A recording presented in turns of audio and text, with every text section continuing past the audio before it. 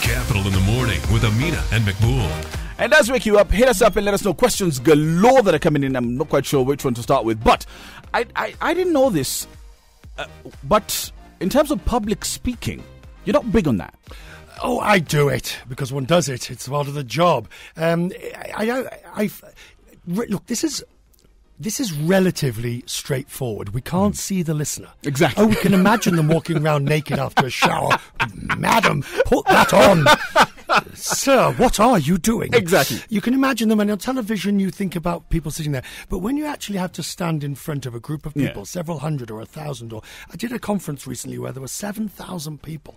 Wow. And you realise there's an art to holding a group of people that you can see, because you can feel if they're bored. Exactly. You can feel if they've had enough, and you can feel if they're hostile. Indeed.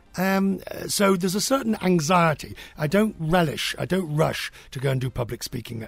And you had to do a couple of sessions to get over that fear. Yeah, I did a couple of sessions because we were making a programme about it. Yeah. And it was all about breathing techniques. I mean, again, when we're talking here on the radio, we're just conversing. Exactly. But if you've got to learn to breathe. Let the use a diaphragm.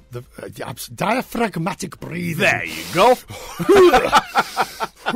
No, madam, I'm not deep breathing down the radio. This is diaphragmatic breathing. There you go. Listen, 2008, you had a drug scare in New York Central Park. That's one way of putting it. What comes to your mind when you reflect back on it? It's very simple. Everybody in their lives is going to have certain crises. Mm-hmm. You get through these crises by help and support of family and friends. Now, that sounds like a dreadful cliche, and every sort of celeb who gets themselves caught in a mess says that, but it's true. And anybody, whether it's a health scare that you're having, or it's a job scare, or a love scare, or whatever, you get through it with the help of other people. On this particular issue, all I would say is there are, to anybody out there who is in trouble with substances or is finding themselves in difficulty with them, there is help and support out there if you choose to take it. Nothing is hopeless. If you would have told me back in 2008 that, within 10 years you'll be talking on the radio in Kenya and about this, I'd have said, you're mad. Mm-hmm. I'd have said, you're mad, I'm finished, I'm over, it's nothing, it's done, it's toast. Mm-hmm. But with support from others, you get through. We talk about East Africa in a good light, but we've had our cases, especially when it comes to being open and liberal. We've seen in Uganda, and it's illegal actually in Kenya. But sexual orientation becomes a play when you're talking about in Africa. Just from a perspective of someone who's been in the global platform. What, you mean I'm out? Just say it, I'm out. Exactly, I was getting there. You were taking a very long time to get there. I mean, the 8 o'clock news was heading in our direction by the time you finished. But what do you think? What's your take on it? Look, it's very straightforward in that sense. I am out. I'm obviously going to be advancing an agenda that says there should be at least the decriminalisation of same-sexual activity. Indeed. It's straightforward. I'm not going to mess around with that one. That is my belief. Exactly. But what I would put it, allow me to put it in another way. I live in London and I live in New York. I think they are both cities that people in this country can admire, would aspire to be in, and would look forward to visiting. There's a reason why I live in those cities. There's a reason why those cities attract the talent and whatever. Because we can live our lives as we wish. We can love who we wish. There's nobody telling us that is wrong, that is not incorrect, that is against the law.